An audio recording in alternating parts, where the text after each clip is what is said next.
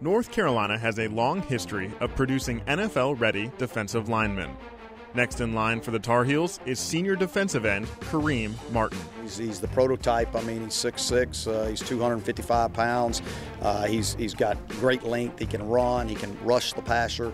He can, he can be at the point and take on blockers and stop the run. And so Kareem, there really isn't a ceiling for what he does. I mean, it's all about, how hard I play and how great I want to be.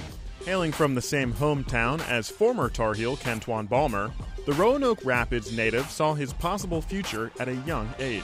Definitely played an impact on me, especially at a young age. I'm in middle school when those guys, elementary when Kentwan, seeing those guys play and, just seeing that it's possible, to make it out, that I can be that big-time player like those guys where, they set the standard for it, and, I just wanted to follow in those footsteps.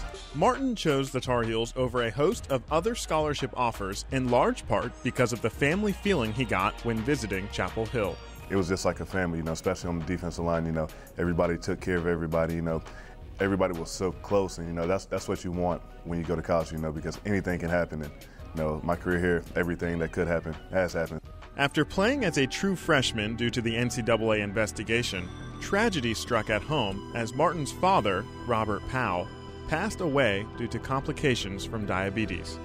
When I came back to school, just the support that I got from the coaching staff that was here and, my roommates, Tim, Darius, and all those guys, just the support that they gave me and, they comforted me when I was down and things like that.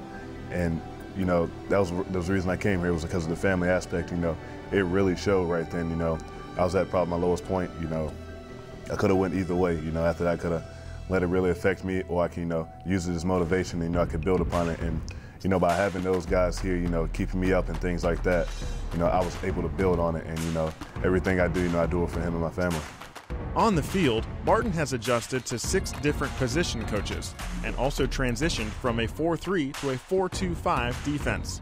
That might have discouraged other players, but current defensive line coach Keith Gilmore says Martin is one of the best leaders on the team.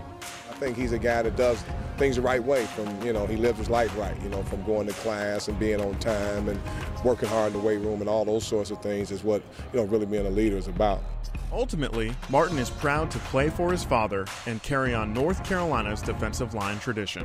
It's D-line U, and just to be able to say, yeah, I'm one of those guys who goes to that school that's known for producing defensive linemen, and contributing to the team, it's just a great feeling.